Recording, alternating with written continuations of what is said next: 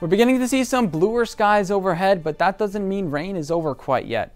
I'm UF forecaster Anthony Bordenauer. We saw some passing showers just this morning, but I'm expecting more rounds of rain this evening and into tomorrow. But before we get into future track, take a look at some of these views that we saw earlier on campus. Pretty nice picturesque view. Let's time out some of those showers for you. So notice we could see some drizzles by Gainesville. East of the I-75 corridor is probably not going to see much activity for the rest of the day, but notice lining the I-95 corridor around 9 to 10 p.m. Some locally heavy thunderstorms will be popping up because we'll be seeing the easterly breeze coming on from the Atlantic and the westerly wind coming in from Claudette.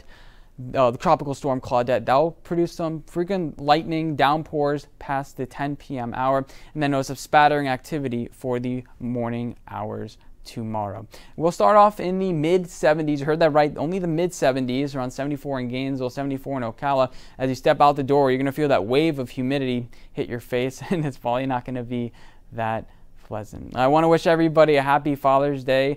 Let's hop into future track. Let me help you time out your plans. So again, that early chance around 6 a.m. at sunrise, then moderate rain around 10 a.m. Churchgoers, you may want to bring in an umbrella. It is cliche, but it is kind of true. So you may want to bring an umbrella. Widespread showers for the lunchtime hour. Then notice what happens around 1 to 2 p.m. Activity begins to quiet down. So I think the best chance will be if you have afternoon, like around lunchtime plans, to shift them 3-4 hours later, because it will shape up to be a fairly nice night as that low pressure system moves off into the Atlantic. So to recap, Father's Day, around 11 a.m. is when the most widespread activity will happen. Storms quieting down around 2 p.m. A high only around 86. That's because of the rain.